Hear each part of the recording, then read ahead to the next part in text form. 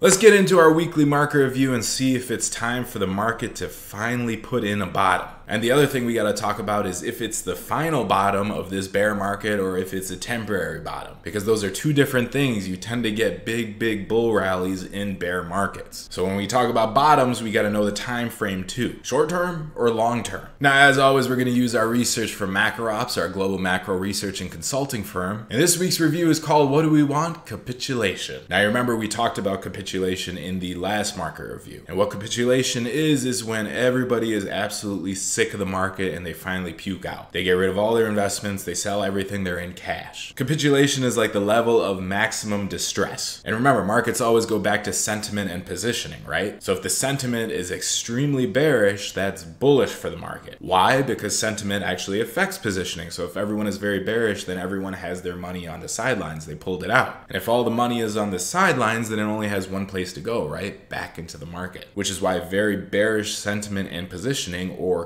capitulation when you have both of them, that becomes bullish in the market in the sense that that's when you'll have a bottom. So unless you have total capitulation, you can't say that we're at a long-term bottom. Could be a short-term bottom, but most likely what you get in a short-term bottom, which is why it's called a short-term bottom, is you get a nice little rally and then you turn around and head lower. And not only do you head lower, but you head lower than where you previously were. So if you think about a double bottom basing pattern, what happens? You have the first low and then you have the second low that's even lower than the first one. That's the double bottom. But the second low, which is even lower than the first one, that's where everyone gets washed out because they thought that first one, oh, this must be the bottom, let's reinvest. And then they get kicked in the mouth again. So you're always looking for maximum pain in the market. That was another Market Wizard quote, which for some reason I can't remember anyone's names anymore, but he said that he's always looking for where the most people can get hurt.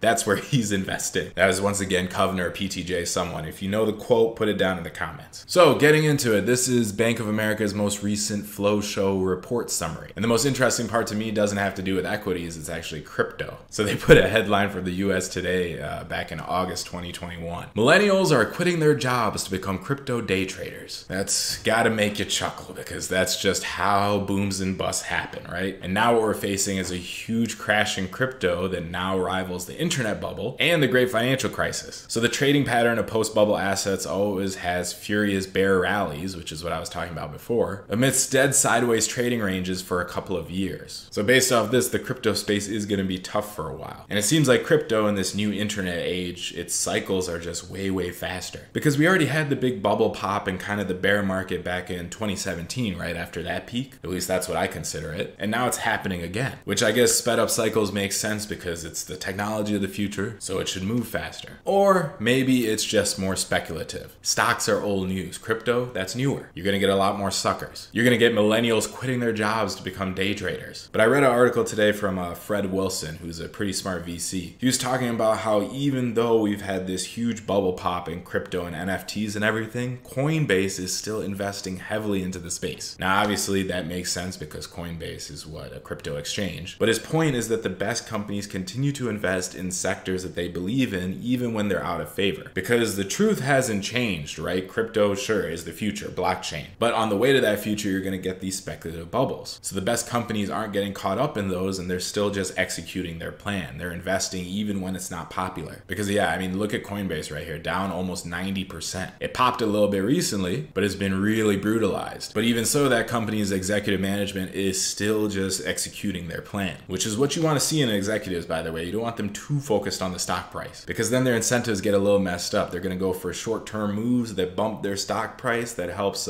fill their pockets from their options. You don't want that in an executive team. But anyway, me personally, that's the type of crypto investment and focus I like to see, not the stupid day trading. You can see right here in the history of bubbles, here's tech in the late 90s. You can see Bitcoin, it just got ridiculous. Hey, even ARK is on there, which is funny. Moving on to equities, we've seen a short-term flush out, which could be good for a temporary bottom, but we still haven't seen the type of full-scale liquidations that are needed to cement an enduring bottom. So what we're saying is we still haven't seen the capitulation. So we're in agreement with Bank of America on their capitulation checklist here. So Bank of America says, no, we're not at the bottom yet. Stocks are prone to an imminent bear market rally, but we do not think the ultimate lows have been reached. So what they do is compare their capitulation checklist of today's data versus COVID, the Euro debt crisis, the great financial crisis, the tech bubble, all the other bubbles basically. And by the way, one thing to remember remember is that the strongest rallies in the market, you get them in bear markets. They're called bear market rallies. And they're way, way stronger than any bull market rally. And why is that? Well, it's because the market is always trying to cause the most amount of pain for the most amount of people. So those strong bear rallies always get people to think, hey, this market is finally bottomed, let's invest. So everybody invests at once, and then they, again, get just kicked in the mouth, which is why you get that lower bottom like we were talking about. Anyway, going back to their checklist. Their fund manager survey shows that cash levels are at 5.5% of assets under management. So these are for funds, right? That is a capitulation reading. So that's a high cash level. Growth expectations are at a negative 71%. That's capitulation. That matches up with the previous bubbles and their lows. Profit expectations, negative 63%. Capitulation as well. But that's where we end with the things that get checked off. Because right now, rate expectations are a positive 86%, which is not the standard at a bottom of the market, because rate cut expectations are the ones you should be looking for. People think that the Fed is going to lower rates because the market is so bad. But right now, everyone believes they'll keep raising. Investment in equities are at a positive 6% still, which is low, but not low enough, because a low in the market requires a negative 20 to 30% allocation. Private client equity is at 63%. Again, not capitulation, because prior lows in the market saw equity allocations pull back to at least 56%. So more people need to be pulling their money from their hedge funds or investment managers in general. So equity inflows, for every $100 inflows the past few weeks, we've seen just $4 of redemptions. But in previous bear markets, there's been over $50 of redemptions. If we look at equity redemptions as a percentage of assets under management, outflows are just 0.2% of AUM versus 3 to 6% at prior lows. So no, we aren't there yet. Just some interesting data points. JP Morgan has a great chart looking at historical aggregate positioning. So basically the conclusion is that past major bottoms took place only after more significant selling. So here are the past bottoms circled in red, and here's where we are in green right now. You can see we got some ways to go. So positioning isn't quite bad enough yet. No capitulation. There's still plenty of retail speculative positioning to unwind. And bizarrely, some indicators show retail is still piling into YOLO names like ARK, GME, and AMC. As recent as last week, people are not giving up. This is the type of entrenched Pavlovian stupidity that creates the behavioral and positioning cascade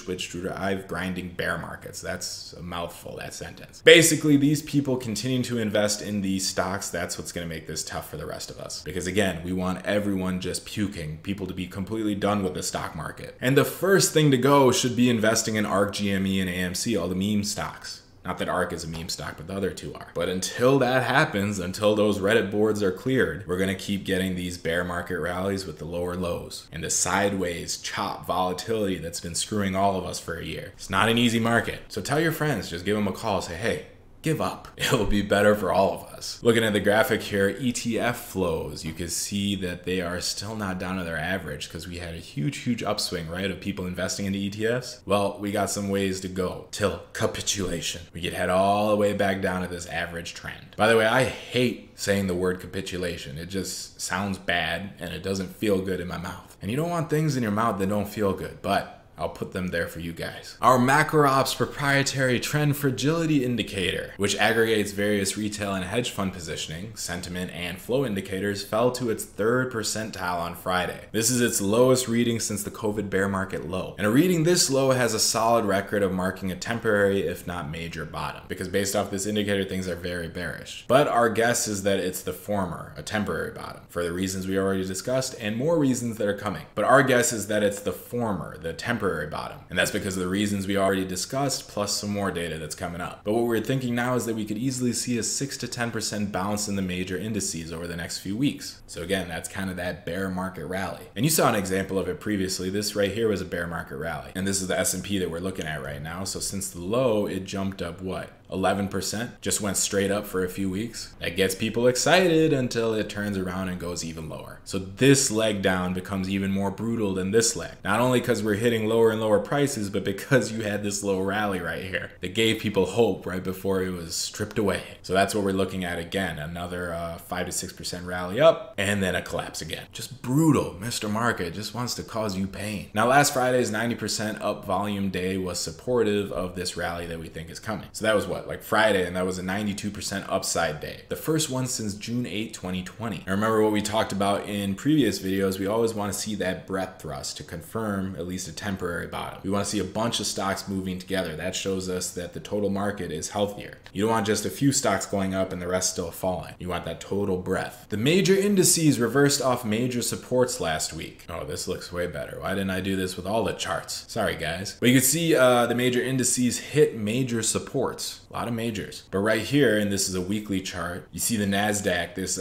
candle right here has a huge wick. That's actually bullish because that means the buyers stepped in and prevented this thing from falling more, meaning there's buying pressure, which is good. So this should be good enough for a short-term bounce. But these 6 bear candles in a row, and these are weekly, remember, that's a very bad sign for the market. So consecutive bear or even bull bars like that show an imbalance in demand and supply. The higher the number of consecutive bars and the higher the time frame, meaning instead of just looking at daily charts, you look at weekly or even monthly, the higher the signal of the event. And by signal of the event, we mean how accurate do we think it's going to be. The longer you go out in time frame, like weekly charts versus daily, weekly are going to give you a better signal. Daily are going to give you a lot more noise. You're going to see a lot more failed breakouts. You go down to the minute charts, oh, everything's going to break down. Most of it is noise. So zooming out is always a good strategy. So when we look at 6 weekly bear bars, that's a large bearish impulse. And that typically leads to more downside in the months ahead. And you can see this right here with our calculations. Average returns for the NASDAQ 100 after 6-week bear bars. You can see the maximum return is negative. That's this green line right here. And obviously the minimum is even worse. But nothing real positive. Doesn't look good in the following months when you see this type of action. Now, just like the NASDAQ, the small caps also reversed off a major support, which is always good to see. JP Morgan has some new data out showing that investor flows into defensive relative to cyclicals are hitting extremes. So what do we know about markets when they're turning around? People start going into defensive stocks, right? But that is now hitting an extreme. So as long as the market doesn't completely fall apart right here, if we get that bear rally we're talking about, then we might be in for some strong mean reversion favoring cyclicals, meaning people are going to pile some money into there, and those cyclical names that have been getting crushed might actually recover a bit. Here's some more interesting data from Bank of America. What they're doing is comparing 20th to 21st century PE ratios for US stocks. So in the past, we actually averaged around 14. And when I say past, I mean in the 20th century. But since we've been in the 21st century, it's been around 19. You can see here, 14 during all this time, the Great Depression, the oil crises. But since the millennium, we've been around 19. But now Bank of America thinks we'll finally be reverting back to this 14 level. So they believe that secular inflation driven by trends in society, including inequality, politics, which we've been facing a lot of populism, geopolitics, war, society, inequality and inclusion, environment, the economy, which is the end of globalization, demographics, like China's population decline. It all means higher inflation, higher rates, and a reversion of the PE to the norm. So it's been 14 to 16 for the past 120 years, and now finally they think it's going to come down from 19. And based off that, a good entry level into the S&P would be around the 3,600 to 3,800 level. But what usually happens is that we undershoot those levels. Because look at right here in all these times, look where the PE went. So the S&P could very easily go below these levels, but that would be around fair value before PEs can become somewhat inflated again and then come down again and then go up again and then come down again for the rest of our lives. Goldman Sachs suggests that we're moving into a new postmodern cycle. We're going to explain what that means in a second, but it's important to understand the difference between narrative adoption and large secular changes that are actually happening. Narratives swing back and forth much faster than changes on the ground actually occur. And narratives like the new postmodern cycle are quickly becoming consensus. So again, markets are all about expectations, and expectations create cycles.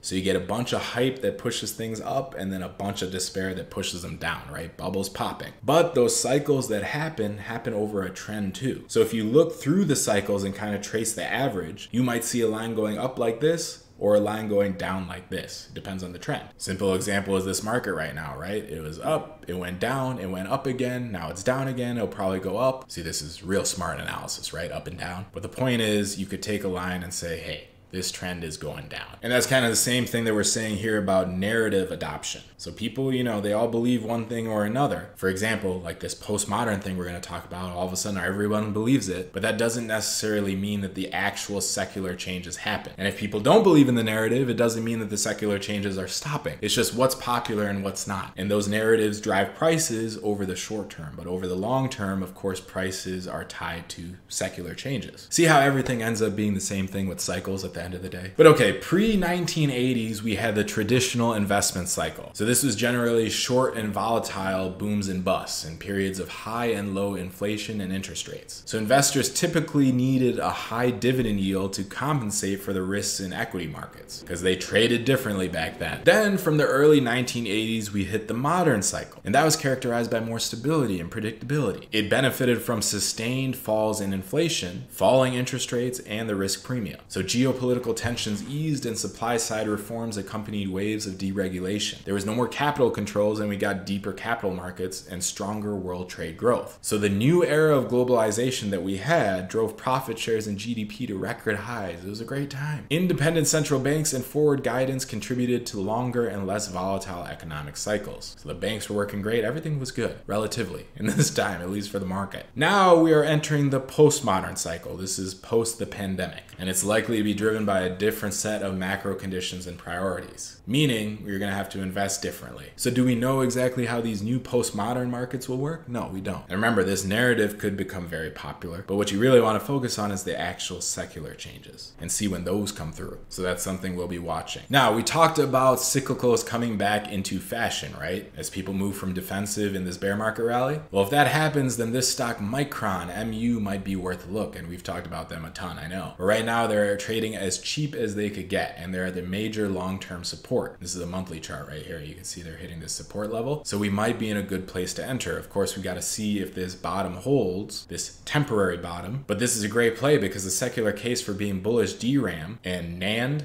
I still don't know how to pronounce it. It's still very much in play. AI and microchip demand, it's not going away. But of course, you gotta be careful and you gotta be light on your feet because we're in a big transitional period right now. And we talked about what's happening in this video right here. And if you haven't watched it, it's important to watch because it shows what's happening now after the buildup of the last 10 or so years. And in that video, we got our frenemy Dalio helping us to figure out what's going on. So click this video right here and I will see you there.